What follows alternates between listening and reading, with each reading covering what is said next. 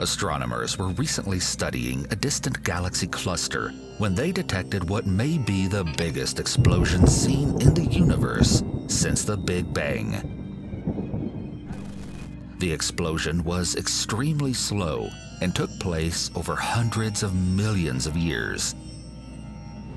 It came from a supermassive black hole at the center of the Ophiuchus galaxy cluster, some 390 million light-years from Earth. So, the black holes don't just draw matter in, they also blast out jets of material and energy. The explosion released 5 times more energy than the previous record holder. It was so large that it literally cut a hole in the hot gas that could hold 15 Milky Ways. Professor Johnston Hollett said astronomers had previously seen the hole in the cluster plasma with X-ray telescopes. But they initially dismissed the idea that an energetic outburst may have caused it because it would have been too big. But it really is that.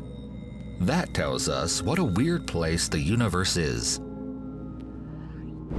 For this discovery, the researchers used 4 telescopes across the globe, including NASA's Chandra X-ray Observatory and the European Space Agency's XMM-Newton X-ray Space Observatory. This discovery emphasizes the importance of studying the universe at different wavelengths. The discovery could open doors for further discoveries like it.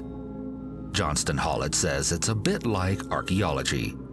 She says they have been given the tools to dig deeper with low-frequency radio telescopes, so they should be able to find more outbursts like this.